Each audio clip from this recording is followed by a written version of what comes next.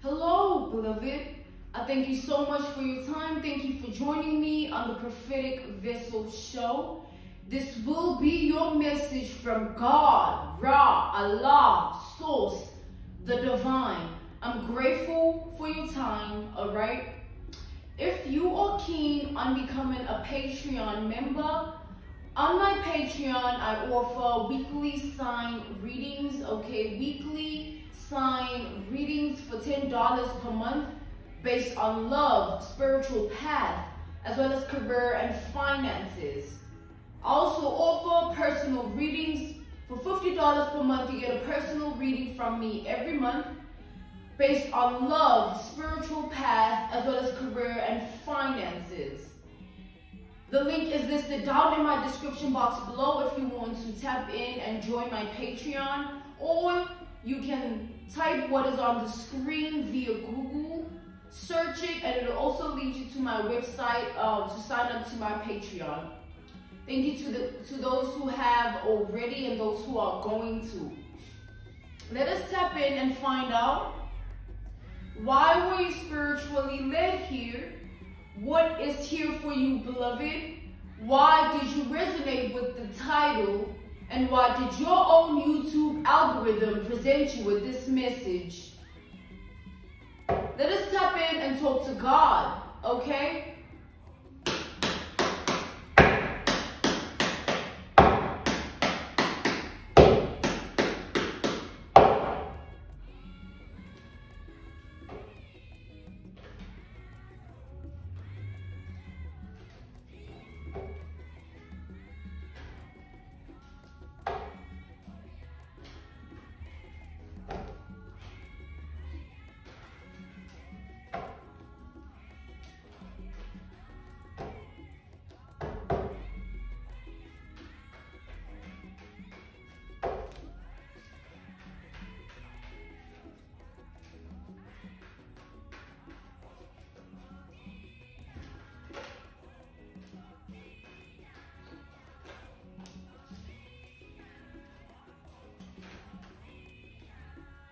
We got the Ten of Pentacles reversed to the Death, all right?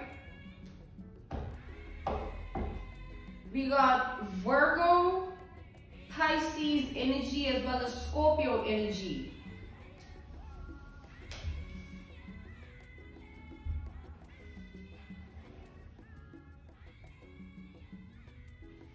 With this Ten of Pentacles reversed here, I feel like somebody is ill, all right? Somebody's health is declining, okay? And I feel like it's getting worse and worse. It's like somebody keeps being sick here. It's like, as time goes, this person, they stay in the sunken energy of being tackled by some form of an illness here. It's like this illness is something deadly with the death energy showing up. It's something that can compromise this person's health, all right, to the maximum. It's not easy to find a remedy for whatever this is, like the cure. I feel like something here is like a chronic illness, something that is lifelong. Someone is struggling with a lifelong, lifetime illness here, something that is chronic, something that is there to stay, no matter how much time goes. Instead, the only thing time is going to do is worsen this circumstance, this illness. Because I feel like as this person is sick, they're not trying to figure out a cure, a remedy, or anything like that, medications, you know, things of that matter. They're trying to, I feel like somebody is trying to give themselves over to the sickness so that they die. Because they don't want to face something here. They're just trying to give themselves over.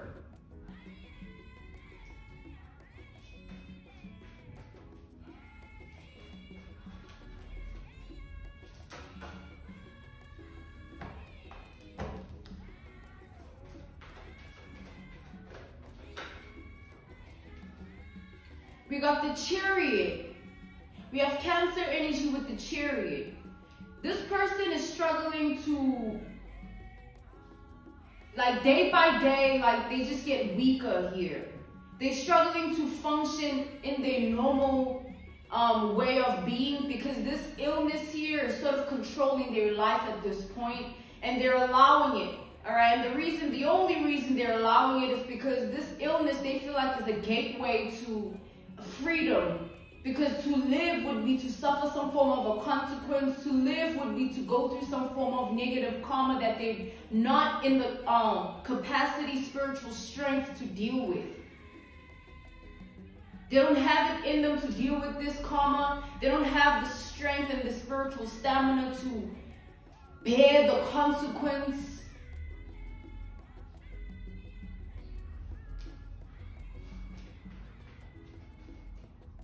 So this person is trying to choose death, right? That's why they're not trying to figure out a way to make themselves better or to cope with this illness. They are trying to worsen it. So the narratives are as follows. We have two narratives, all right? So God is saying that it could be a physical illness that is enabling this person's physical health to decline, or it could be a mental illness that is enabling this person's mental health to decline. So take it how it resonates for your reality and how you resonate with this message here.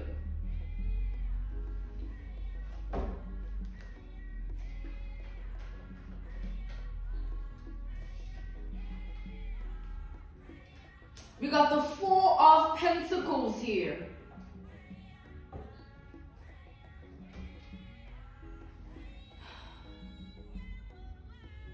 It's like this person is flirting with death. All right, they're flirting with the spirit of death.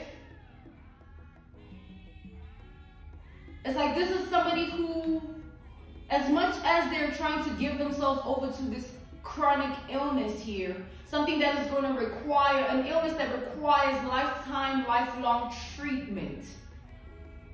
All right, as much as they want to give themselves over to this illness, and that is what they're currently doing, that is the present energy of this person. It's like this illness here, it's not going to go away, but as much as it's detrimental to them, and it can cause some form of a death, I feel like this death that can occur is not something that can occur abruptly or immediately. It's something that can occur over years. So as much as they're trying to run away from some form of consequence here, because they don't have the strength or the spiritual stamina to suffer for the consequences of their actions.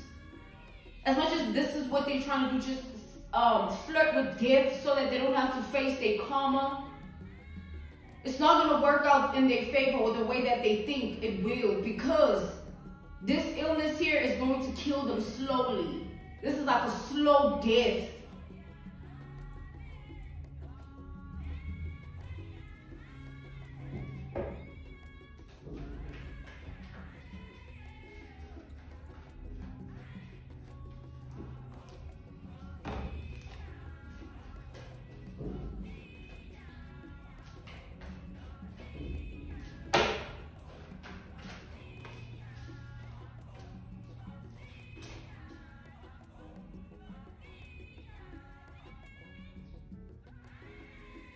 We have Capricorn energy here, and we have Libra energy. So what I'm seeing, we have the Two of Swords to the Eight of Cups. This person is trying to not face something here. They're trying to deliberately skip the part of life or their phase of life where they have to suffer for their consequences. Because I feel like this is somebody that is evil and wicked in their ways. They're set in their ways, and now that has caught up to them, they're running away from what they've done. Like somebody is running here.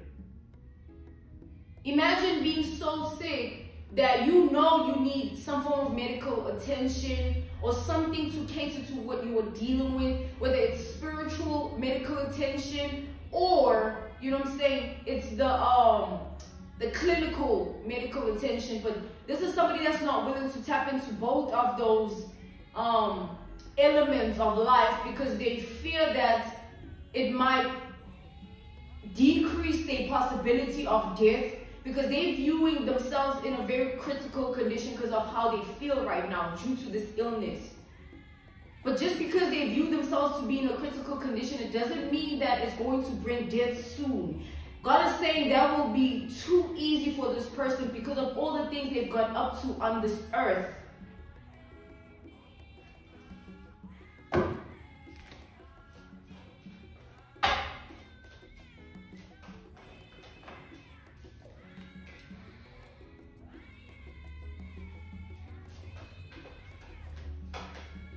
We have Gemini energy, we have the Three of Swords here, we have Aries energy with the Two of Wands.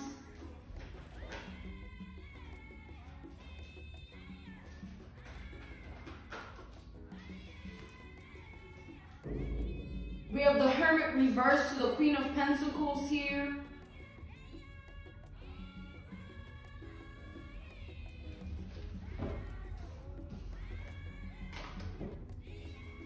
So this person, like earlier, right, God instructed me, he does that sometimes, right? He instructs me to, you know, usually in the mornings, to come in and sit on my my desk here, my altar, and speak to him. And, you know, he tends to draw me to the cards and illustrate certain energies to me, you know, and tells me a story somehow of what I might be dealing with personally, or what you guys collectively might need to know, right? And it's like, he does this beforehand. You know, sometimes it's on days where I'm not working at all, and sometimes, you know, when I do get instructed to pull on energy, it's not just for me, and it's not just sometimes. Most of the time, it's not for me. It's for me to know, so that later when I do tap in collectively, I have it in my vision, right? I have it in mind, so he can bring it forth when I need it. So that's what's happening right now. God is showing me a vision that has to do with the energy I pulled on earlier this morning.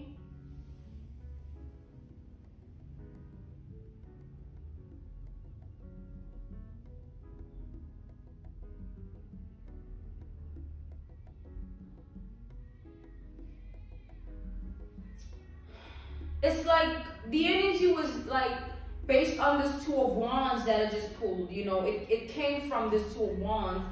It's like two of Wands is, you know, decision making.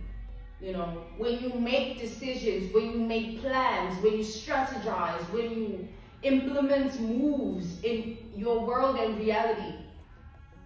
And the Two of Wands energy is the energy of, you know, self-actualization. You actually doing something that you've already thought of.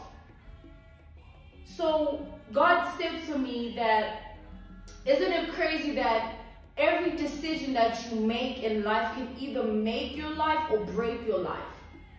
And when it makes your life, it makes you.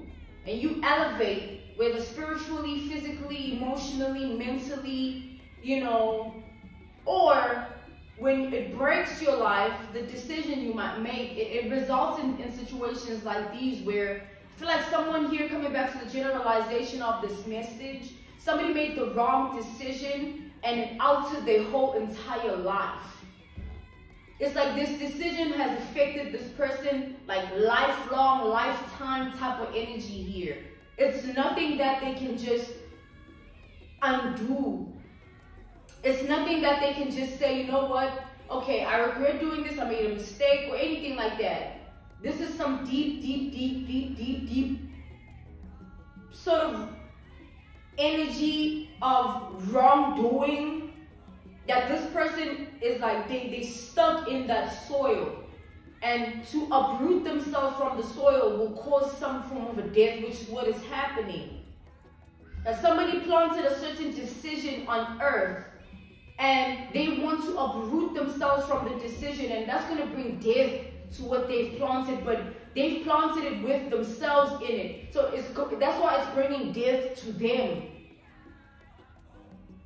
This person did something here that they are in shambles because of that. Like, what they've done, that's why they're trying to run away from it. That's why they're not trying to face it. They're trying to give themselves over to the spirit of death, flirting with death.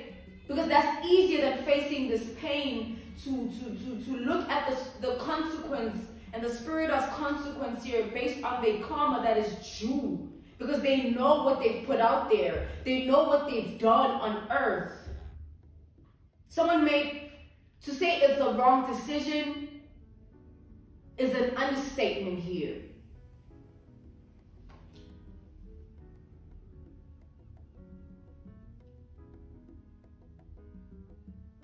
It's like it's different when we as people, we make mistakes, we learn from our mistakes and we evolve with them. It's lessons, right? We learn. Mistakes are lessons. Losses are lessons. We learn and we evolve. And it's like what I'm channeling from this person's energy, what I'm seeing is like they had an opportunity to learn, all right? They had the opportunity to do better for themselves and choose to make better decisions. Decisions based on better values. Decisions based on better morals, traditions, ethics. But they chose to abandon the good and the light. And they chose some form of darkness to dibble and dabble in. And now they're being consumed by that darkness because it's literally the resultant of the death. Their own death. Their slow death. Something they can chase away.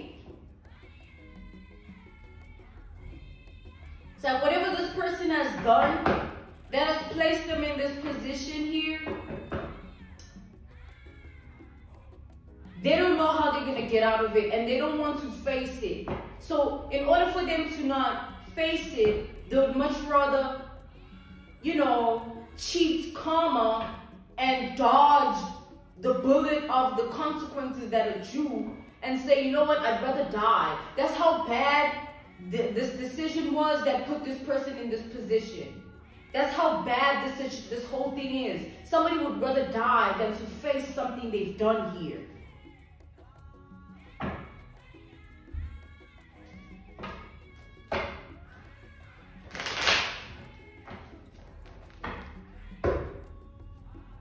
They don't want to be healed or find some form of healing because they will still need to face what they've done. Even if they get healing from this illness here, it doesn't change the fact that they did what they did and it has to now be faced.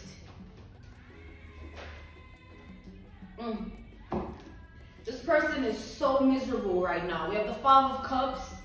As much as this is all happening, of course they're not going to be all happy chappy with it. It's like somebody's life is on hold, like a halt. Like an abrupt stop. They're so deep in this darkness that it's hard for them to reconnect with themselves in a positive way or in a light, good way. All they see is darkness because they know what they've done, y'all. That's why it's important to reevaluate your actions of life. Like from the day you had your own consciousness, developing your own thoughts, feelings, not being told by parents or guardians about how to move with life. When you decide to do things yourself, that's your self-actualization process where you plant deeds on earth that grow because it's you actually planting seeds, right? If you plant the seed of wanting to have a business that helps people, and it's something that you're constantly doing, trying to pursue, you are constantly watering it and nurturing it because you're constantly trying to achieve it. And same goes for somebody trying to do something bad, somebody trying to destroy someone's life, somebody trying to cause some form of demise upon another individual's reality. It's them planting that seed. And what happens when it backfires? Because you've done something to someone, or you try to do something to someone. If we look at it like, would you like to have somebody come and attack you, either spiritually or physically? You know what I'm saying? Verbally, emotionally. Like, would you want to experience that? That just comes to show that there's certain boundaries of life due to universal law that cannot be crossed. Because when you cross it, you put yourself in a portal. This person crossed over something here. It's like they did something that was so terrible, tragic, and just evil, man. Something was wicked here, is wicked. And it's like them trying to run away from it and not address it and not face it. They're scared of what they've done. And it's scary because there's only one way out of this. Death. There's only one way out of all of this. Death. And that's why we gotta be mindful of what we do, how we plant our energy on earth. Because when it harvests and it starts to reap what you've sown, you better make sure you're ready for that fruit that you bought with what you've decided to want to do. You planned that, right? You strategized that, right? This person here, they chose wrong, man. They chose wrong. And not by mistake. That's what makes this person so sunken in all of this mess. Because they deliberately did something.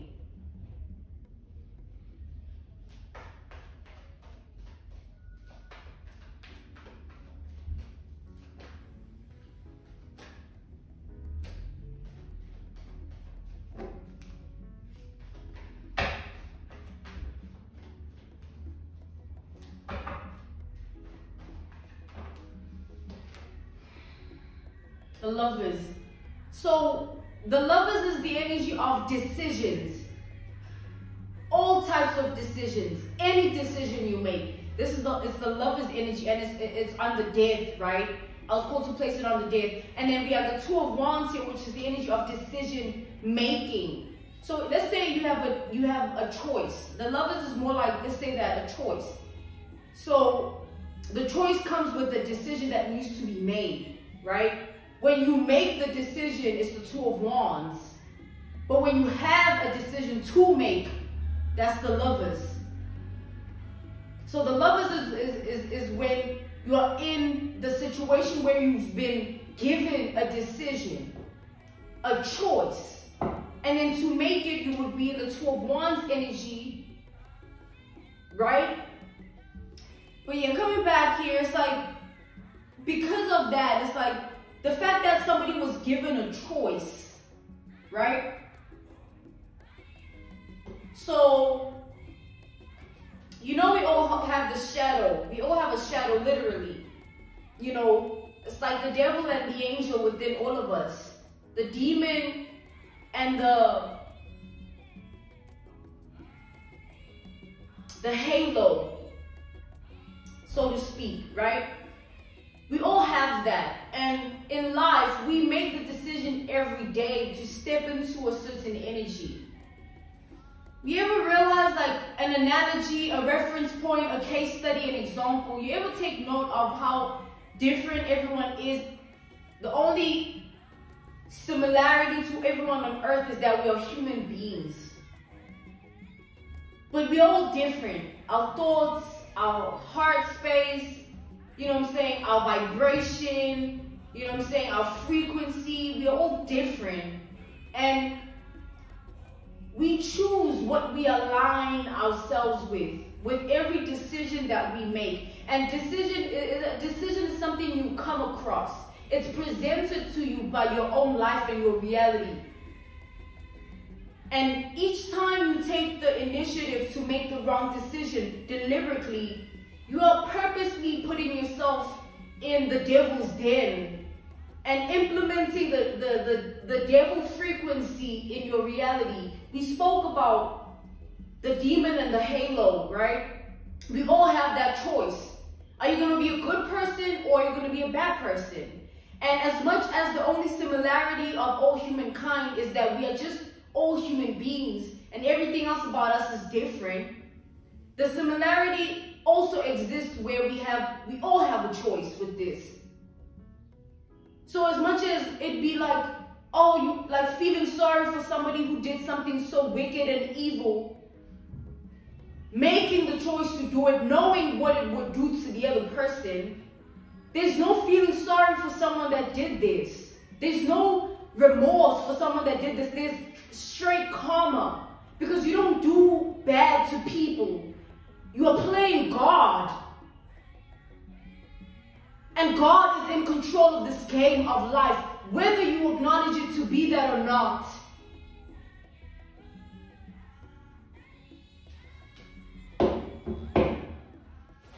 Let's tap in further here.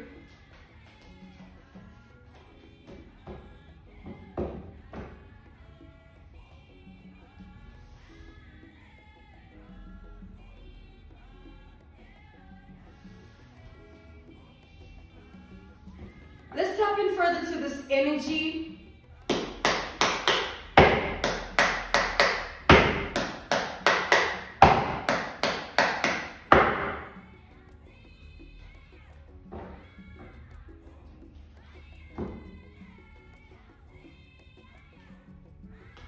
And of course, being a good person is not the easiest thing to do, right? That's why it's a choice. It's like a path we all take.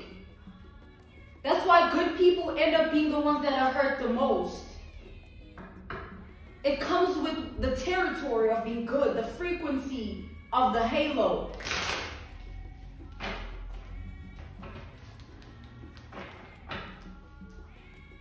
Clarify the Two of Swords here.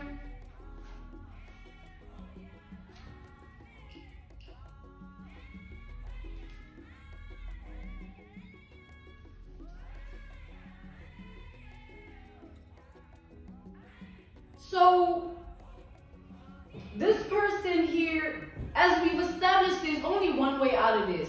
Imagine doing something so terrible, this evil, this bad, that you want out.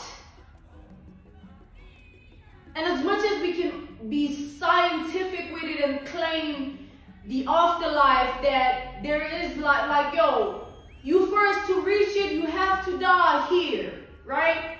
Whatever the afterlife is, God knows. You know what I'm saying? I'd rather not, man. But it's like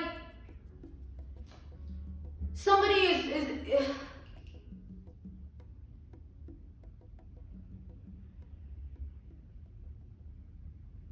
wouldn't you rather create a life, manifest? That's what manifesting is. It's the decisions you make. I didn't see this. We have the Hierophant here. This is the lessons energy, right? Hierophant is lessons. Any lesson you learn, it's the Hierophant energy. It's like we are presented with choices, and that's how we manifest. Like, okay, I'm making the choice to get up and put in the work to something that's going to be good for me. You know what I'm saying? I'm making the choice to get up and put in the work to put somebody else down. It's like everybody manifests like that. You know what I'm saying? And when you manifest a world that is so dark for yourself that you don't even want to be in it. I don't even want to tap into what this person has been doing. And all in the name of destroying you, by the way. A good person. It's like, it's not, that's the thing also about life. You can be a good person and still attract bad people. It's basically like being a good person, you attract bad people in general. It doesn't mean because you are good to someone, they have to be good to you. It's up to who they are. And that's why we have to pray over protection over our life, that whoever enters our life, whoever we decide to bring in our life, it's God's plan for us. And if it's not, may it not be successful. If it's not, may that person ghost me. If it's not, may God put the spirit of rejection within me so that I no longer want to be with that person or in their energy. Because that's the thing too. We don't know who's who in the streets, man. I can smile and claim I'm the friendliest, I'm the nicest, but inside it might be the opposite. You know what I'm saying? The thing about life is the flesh is fooling us. The flesh is fooling us.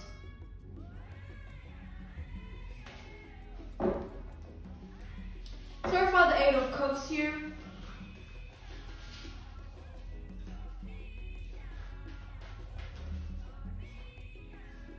We got the Nine of Cups. Page of Swords, alright? So, remember we established here that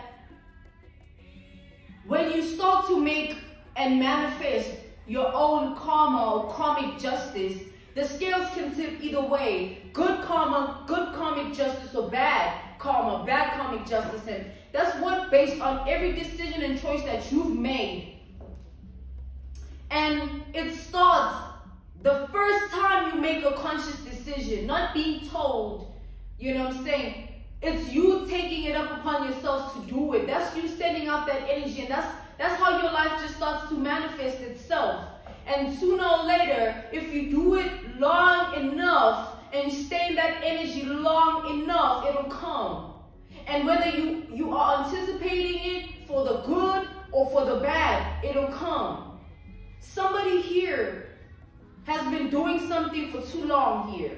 Being a bad person for too long, doing bad things to good people for too long, taking advantage and abusing the right energies of life for too long. And that's basically playing God. Because in that situation, this person, if they plan, they decision to take you down, however way they've been doing it, I don't even want to know, man. But if it was successful, your life would have been hindered. Your life would have been obstructed. What would have happened to you, man?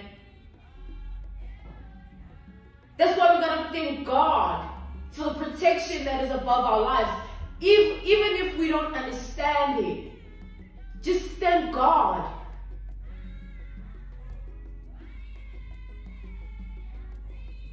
There's things that we don't know. We don't know. We know tomorrow will come because that's what happens every day. We sleep and wake up the next day. You don't even have control of that. No one does.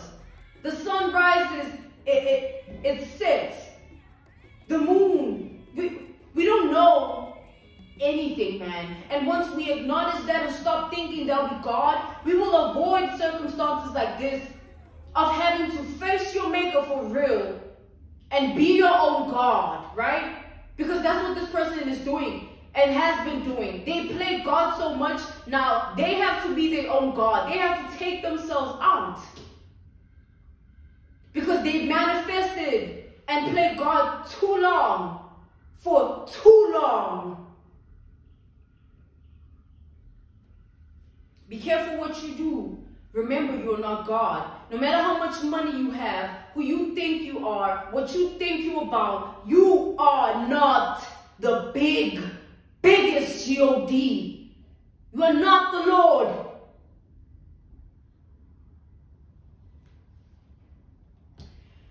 I'm being called to end this message here, okay? This was your message from God, Ra, Allah, Source, the Divine. I'm grateful for your time. Stay prayed up in these dangerous times of envy and jealousy. If you are keen on becoming a member of my Patreon, on my Patreon, I offer weekly sign readings. Weekly sign readings for $10 per month based on love, spiritual path, as well as career and finances. I also offer on my Patreon personal readings for $50 per month, you get a personal reading from me every month based on love, spiritual path, as well as career and finances. The link is down in my description box below if you want to tap in and join and become a member of my Patreon. Or you can type what is on the screen via Google. It will lead you to my Patreon website where you can also tap in and join. All right. Thank you to those who have already and those who are considering it, thinking about it. All right. I will see you again on the Prophetic Vessel Show. Goodbye.